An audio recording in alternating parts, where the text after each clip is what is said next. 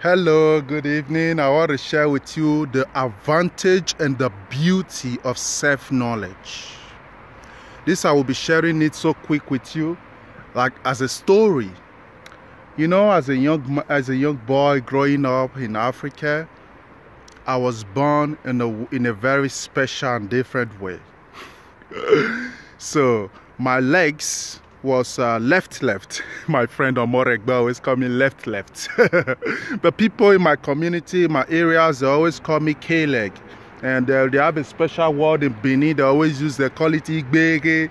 So because my name was Nosa, and so people always say Nosa Igbege. And this always make me like very hungry and always so nervous when people call me that.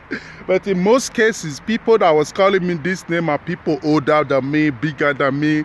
So as a little boy, like 5-6 years old, I cannot fight them. I cannot do nothing really over it. So that was something really eating me up as a child. I felt like I was not normal. I felt like, why is my leg not straight like all my friends? And this was growing inside of me.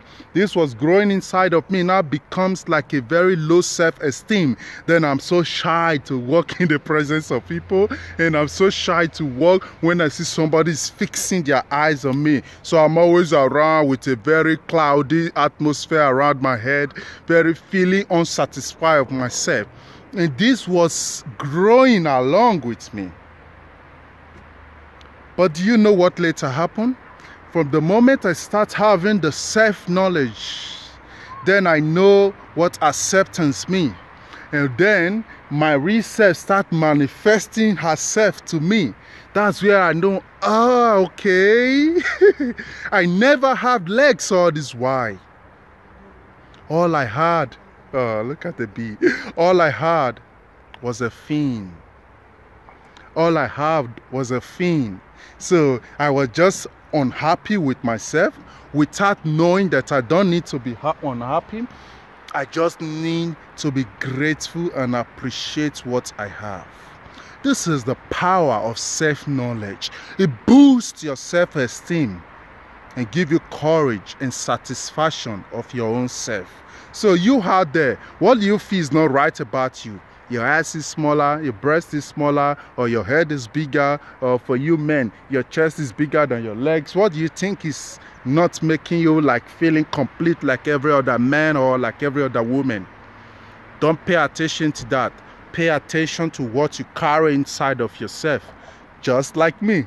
When I paid attention to what I carry inside of myself, that was where I know that I'm a giant fish. And for millions of years I have existed.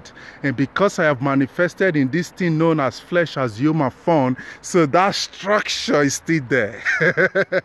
So that was how and why my legs looks like a fin. So all this while I was crying as a child that I had K-leg, it wasn't K-leg. It was just a fin. So in case you are out there with your igbege, be satisfied. What you have is a fin, not the legs.